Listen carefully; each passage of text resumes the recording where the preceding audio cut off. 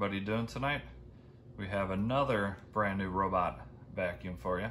This one is the Bissell ICONpet model 2291A.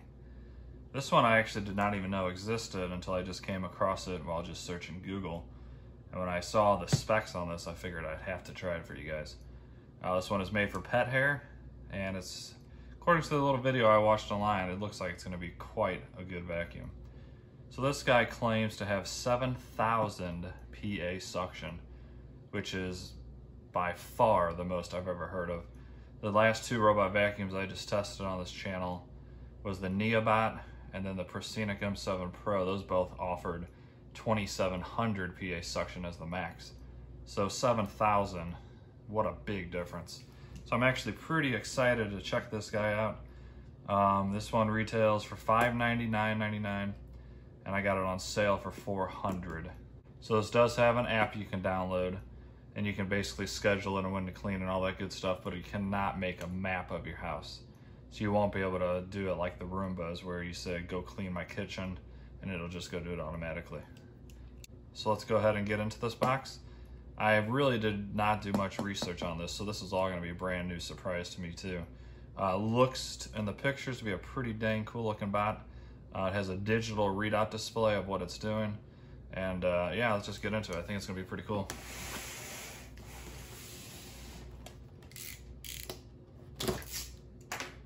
Hello, let's get set up. So you download the Bissell app, which we'll do whenever I do a review of this video. This is just gonna be a quick, simple unboxing to kind of show it off.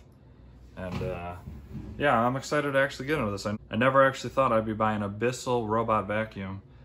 So this is becoming so popular that so many more companies now are making their own robotic vacuums, and we'll probably see one from all the different companies. No, even Eureka has one out now. So Dyson has one, Samsung, I mean, you name it.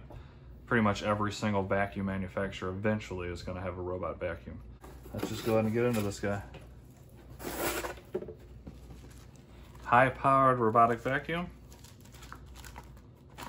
Simple instructions. We'll keep that for later if I need them.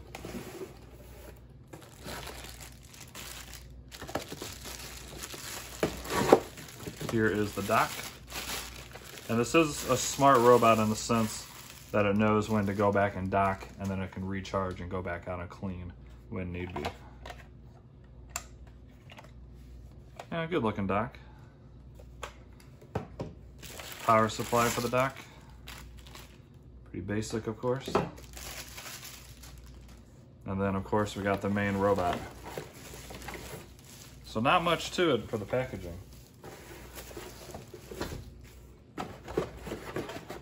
And that is it. Nothing to it.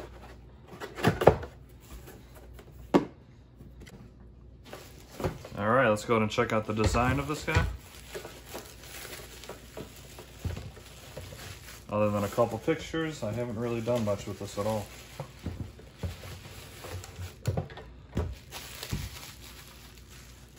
All right, kind of a cool looking robot. So this has a little LCD display that will scroll what it's doing, whether it's cleaning.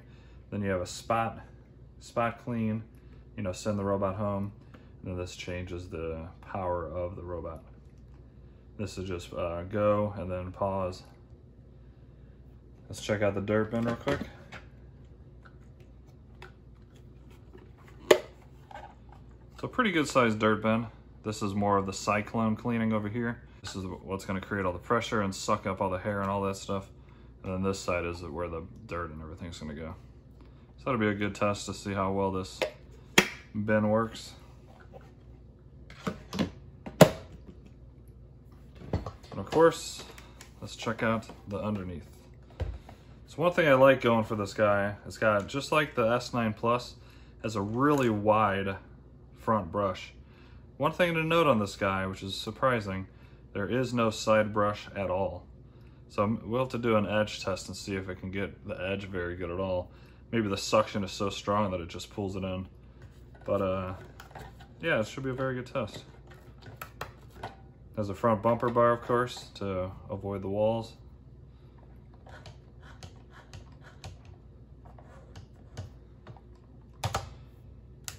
Let's go ahead and turn it on and see what we can see. So it is fully charged. Pretty cool. Hello. Hi there. You're ready to go, eh? Let's go ahead and do a quick little test on this table.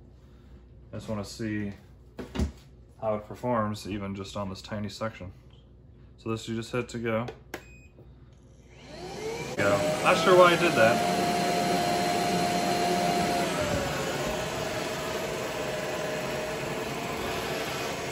So of course it has edge detection so it won't fall.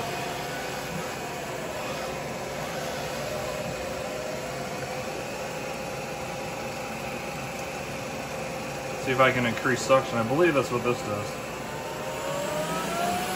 Whoa, hey there.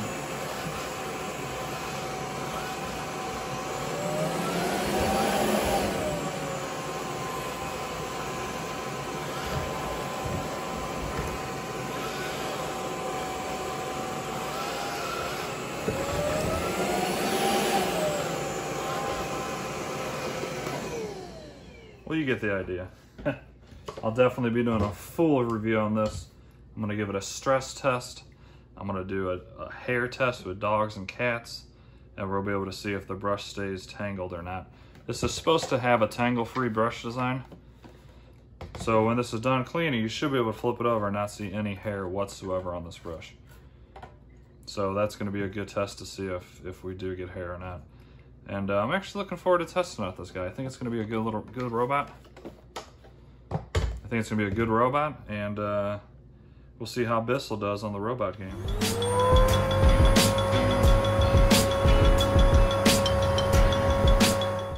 So I'll be testing this guy out pretty soon, so let me know down in the comments what you want to see with this test. If you want, I'm gonna do a stress test like I have with my other 3 major robots. I still got 3 more that I need to test out. If you're new to this channel at all, please consider subscribing. I do lots of robot vacuum reviews. I currently have this. I have the Roomba i3 Plus, the Roomba i7 Plus, the Roomba S9 Plus. I have the new Neobot Noma, which is a self-empty bin. I have the Roborock S5. And then I have the brand new Dbot T8 Plus. So I got a full lineup of really good robot vacuums. Oh, and I also have a couple of the cheaper non-navigational robots. But hopefully, if you'd like to join this channel, that'd be awesome, and I'd really appreciate it.